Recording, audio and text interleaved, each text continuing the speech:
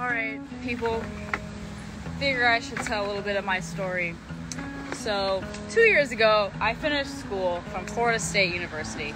Feels weird to say 2 years ago, because every time I go home, people are like, how's school going, kid? I'm like, it's been done for 2 years, sweetheart, but alright.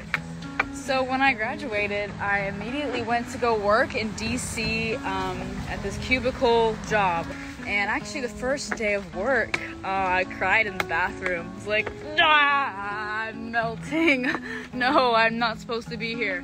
I knew I was not supposed to be here. And my old roommate from school, Marianne, we were talking about this, like, dude, why do we feel like society says you gotta stick in a job for 2 years and then you can leave?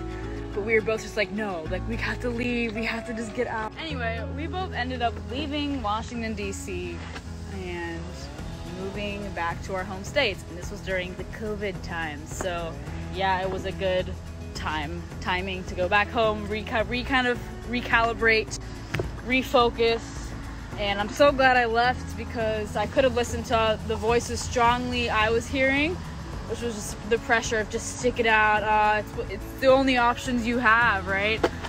So we go back home in our home states. I'm back in Florida for like a whole year, like trying to write music. What sound do I want to make? I don't know. I'm just gonna write songs, da da da. And I was like, you know what? I really want to move to like a big city. Like, let's just do it. Like Nashville, LA. Like, let me just pick one and go and try to do the freelancing thing. I do videography, so that's how I was gonna like pay the bills. All right, I'm just gonna be my own boss, freelance videographer. Let's do this. Let's just get in the car and drive. So I literally did that in March. So yeah, so I ended up here. The first place I was at, Koreatown. It was roach infested, was there for 3 months. I was like, the struggle, dude. I don't want to be the starving artist. Like, I refuse. So I'm like, I gotta figure out a game plan. How can I not be the starving artist person? And I moved to Culver City, which was equally as terrible. Now, we are right by Melrose right now. I'm renting a room with an awesome photographer lady. She's from East Germany, really awesome.